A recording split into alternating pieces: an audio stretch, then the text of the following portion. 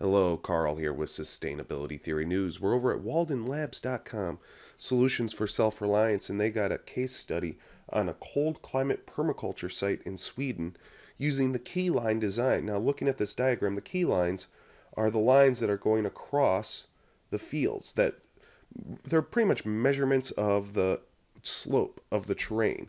And you'll see an on-site picture right down here.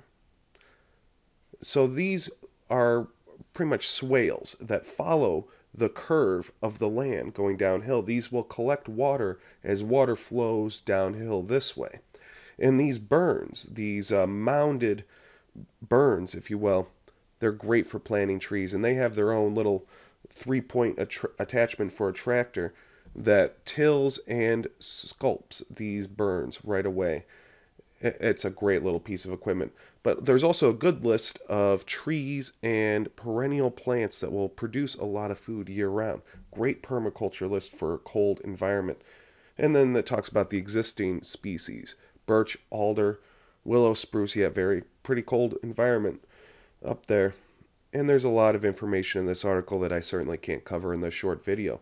If you'd like to see more information like this, follow the link in the description. If you'd like to see more news headlines like this, subscribe to my channel.